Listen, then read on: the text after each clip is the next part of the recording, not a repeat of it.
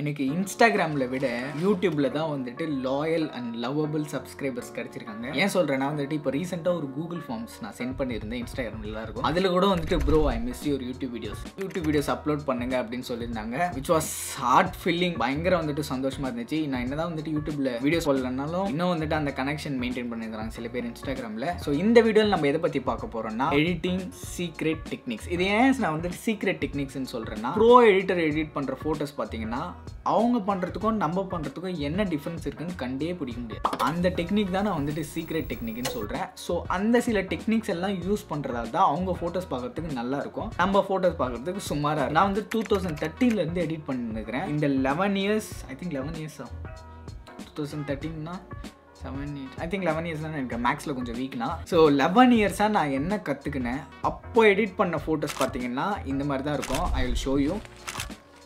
And இப்போ நான் ரீசெண்டாக எடிட் பண்ணுற பிக்ஸ் வந்துட்டு இந்த மாதிரி தான் இருக்குது.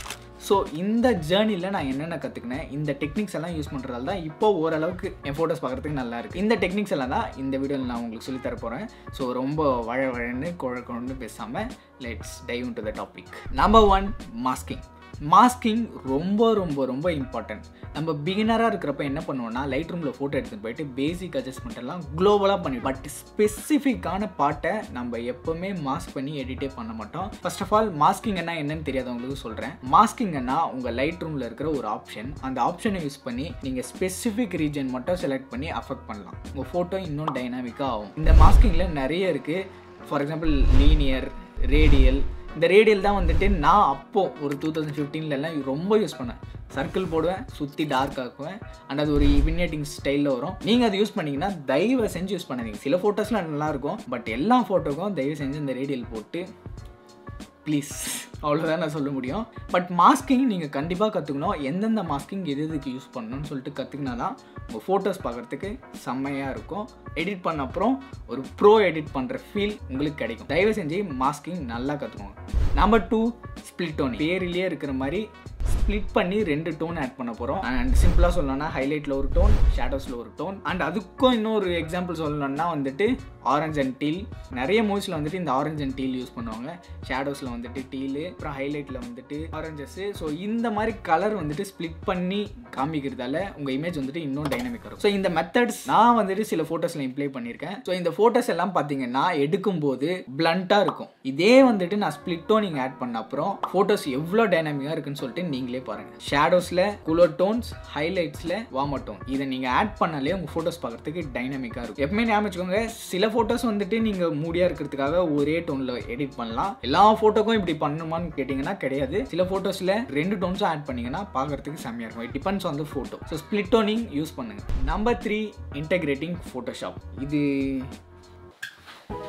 இந்த வீடியோவை நீங்கள் இவ்வளோ நேரம் பார்த்துட்டுருக்கீங்களா, கண்டிப்பாக உங்களுக்கு ஃபோட்டோகிராஃபி ஆர் எடிட்டிங் இன்ட்ரெஸ்ட்டாக இருக்கும். ஒருவேளை இன்ட்ரெஸ்ட் இருந்துச்சுன்னா கண்டிப்பாக நீங்கள் என்னுடைய கோர்ஸ் வாங்கணும். ஏன் என் கோர்ஸ் வாங்கணும்னு சொல்லிட்டு உங்களுக்கு 5 ரீசன் சொல்கிறேன். நம்பர் 1, ஒரு கோர்ஸ் வாங்குறது மூலிமா நீங்கள் 2 சாஃப்ட்வேர் கற்றுக்கலாம், Photoshop and light room. Number 2, 24/7 community support. நீங்கள் எந்த டவுட் இருந்தாலும் நீங்கள் கம்யூனிட்டி ரூமில் கேட்டிங்கன்னா நானே உங்களுக்கு பர்சனலாக ரிப்ளை பண்ணுவேன். Number 3, free resources. என்னோட ஃப்ரீ ரா ஃபோட்டோஸ் எல்லாம் உங்களுக்கு தருவேன். ஸோ நீங்கள் கற்றுக்கிறப்போ என்னென்ன சொல்லி தரணும் அதெல்லாம் அப்ளை பண்ணி நீங்களும் சீக்கிரம் கற்றுக்கலாம். நம்பர் 4, கோர்ஸ் முடிச்சோடனே ஆட்டோமேட்டிக்காக உங்களுக்கு டிஜிட்டல் சர்டிஃபிகேட்டும் கிடைக்கும். நம்பர் 5, ரொம்ப ரொம்ப ரொம்ப முக்கியமான விஷயம், அஃபோர்டபுள் ப்ரைஸ். இந்த கோர்ஸ் ஜஸ்ட் 699 தான். ஸோ ஆஃபர் முடியறதுக்குள்ள போய் வாங்கிடுது. உங்களுக்கு நிறைய பேருக்கு தெரியுமா தெரியாதான்னு தெரியல, லைட் ரூமில் நீங்கள் ரைட் கிளிக் பண்ணிட்டீங்கன்னா எடிட் இன் ஃபோட்டோஷாப்னு கொடுத்துருப்பாங்க. ஸோ டைனாமிக்காக உங்கள் ஃபோட்டோ வந்துட்டு அப்படியே ஃபோட்டோஷாப்பில் போவோம். நீங்கள் சேவ் கொடுத்தீங்கன்னா டைனாமிக்காக திருப்பியும் லைட் ரூமில் அப்படியே சேவ் ஆகிடும். ஏன்னு சொல்லிட்டு ஒரு சிம்பிளான எக்ஸாம்பிள் சொல்கிறேன். இப்போ ஒரு ஸ்பெசிஃபிக் ரீஜனில் ஒரு ஃப்ளவர்ஸ் இருக்குது. ஆனால் அந்த ஃப்ளவர்ஸை வந்துட்டு நீங்கள் எடிட் பண்ணி கலர் மாற்றணும்னு நினைக்கிறீங்கன்னா நீங்கள் மாஸ்க் பண்ணி மாற்ற முடியாது.